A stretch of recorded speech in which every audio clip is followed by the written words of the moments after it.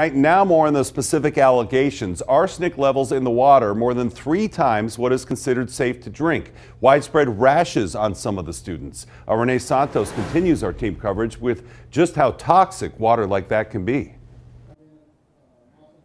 Well, we've been in the newsroom looking at exactly how dangerous that is. Some of the effects could be cause to the skin, as well as numbness and partial paralysis to the body, including cancer.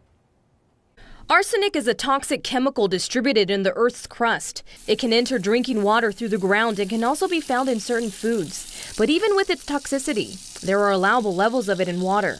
However, a recent investigation revealed levels at Northwest Academy were more than 3 times the standard, 0.032 of the legal 0.010.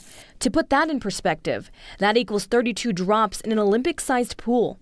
Doctors say that amount alone can cause serious health effects with long-term exposure.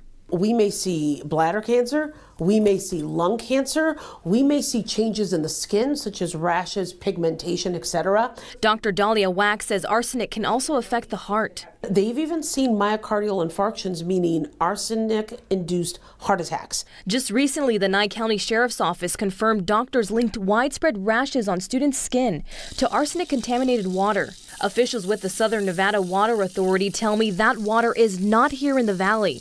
They say every year, more than 30,000 water samples are taken. More than 300,000 analyses are done on those samples to ensure it is in compliance with the Safe Drinking Water Act standards.